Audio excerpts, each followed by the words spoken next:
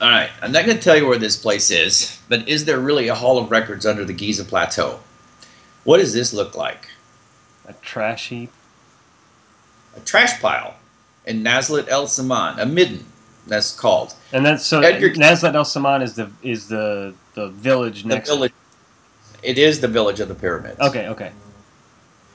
So when you're listening to Edgar Casey long ago, he said that the entrance to the Hall of Records will be found in a midden or a trash pile in Nazlet El Saman.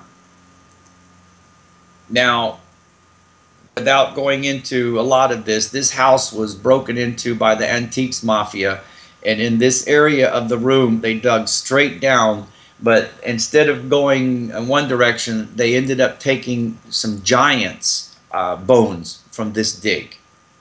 And when this was Underneath going on, this house. underneath this pile right here, you go straight down. All right. Now, this is not the way. I don't know. I could kind of say it. You've seen this room before, but I'm not going to, because I want to protect the people that are there too. Right, right, right. But I was allowed when the mafia came in, and the person that was living here was in jail.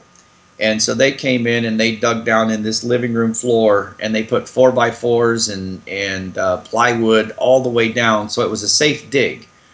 And I got wind of this in America, and so I just wanted to photograph it. When he got out of jail and come back, he went and redug, and I swear to you, the photographs will prove it, that this dig was already done by somebody else, and all we did was clean the box out of the sand out of the box that would go straight down, down, down, down, down. When we got down into one area, they diverted a little bit, but I think that it leads to the Hall of Records, because I heard a sound of water that we would pour on the blocks down there, and it would go down making shh, shh, shh, which was to me was water going down steps. Like there was a And I cavity had, behind where you poured the water into. yeah, it's a stairway, because you know. There's air blowing in my face also from the crack, and this is like 30-40 feet down below the level of this floor. Mm-hmm. So I didn't push and dig or anything like that. There was no gold found. It was just redigging where the antiques mafia had been in his house.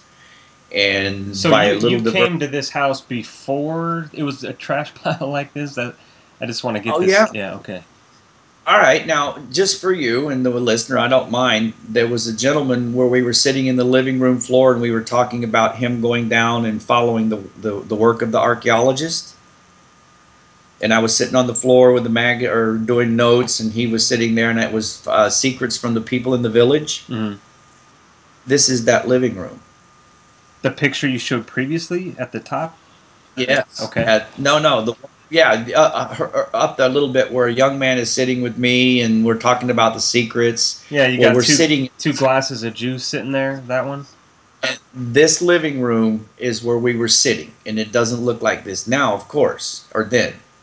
But see, he's moved out because within 50 feet of here, 6 boys got killed digging down underneath their home, of which is a whole nother story. Right, But you know, this is all right. I mean, they're within 20-30 feet of the wall that separates the monument from the village. It's like the first row of houses when you're between the walls. So this, to me, if anybody ever really wants to know where the Hall of Records, it's underneath, and you access it through this floor. But that's a lot of stuff to put up, and I would feel sorry for the person, but he's not there now. You can see he's long gone, and it's just turned into a trash pile.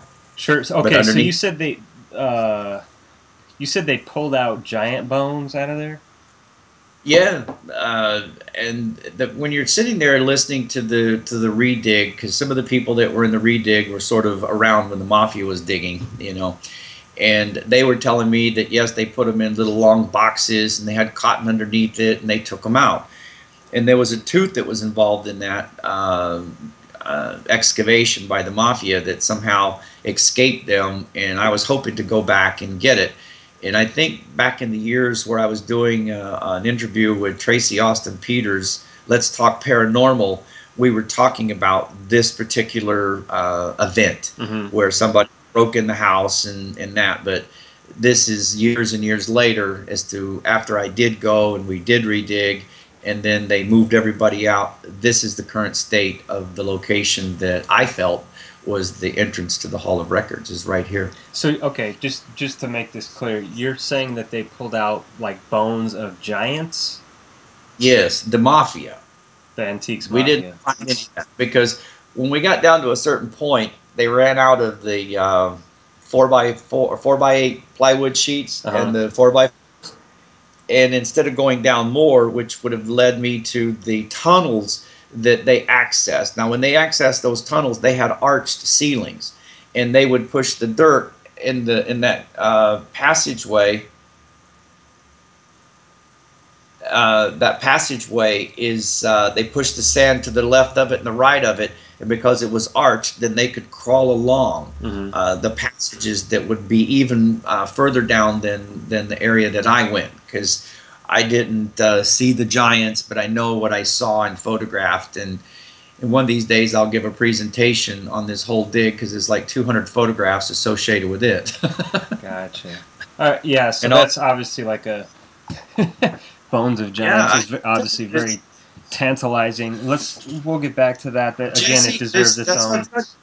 You are not going to cover all of this in great detail, even in this little bitty one. I mean, I'm showing you stuff now that I just couldn't get it all to you. Sure. So now this is a good question here that comes up. Yeah, go ahead. All right. What's interesting when you get in there, and right now the history says Khufu built this and it was a tomb for him.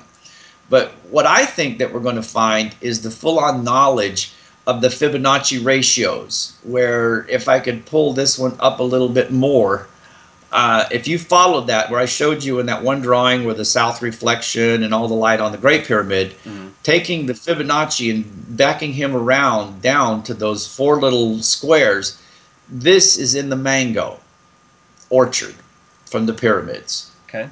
And I found this one stone there, the one I showed you a picture of with a little N on it. That is the black hole out of here, if I can use that term, and anybody's listening, I won't go a lot of detail, but imploding in transmission, this was the 0 point where everything was built around, where all the magnetics and everything that's associated with this limestone, that's the beginning spot right there. And I got myself photographs and stuff of that, and it's all GPS plotted, and it is all a perfect mathematical thing. Now, whenever I look at this work here regarding the pyramids, sunlight, summer, reflecting out, putting mirrors out here, and sending that light back to the apex, that's what my patent is. It's using this building to control sunlight flawlessly. So I think the knowledge in the Hall of Records will describe this technology to us. But for me, who doesn't have access to the Hall of Records to build all of this just from reverse engineering without blueprints, is that we will find the blueprints that will validate every bit of this work. Okay. And then when you get into, I had another piece on this that I was trying to push up.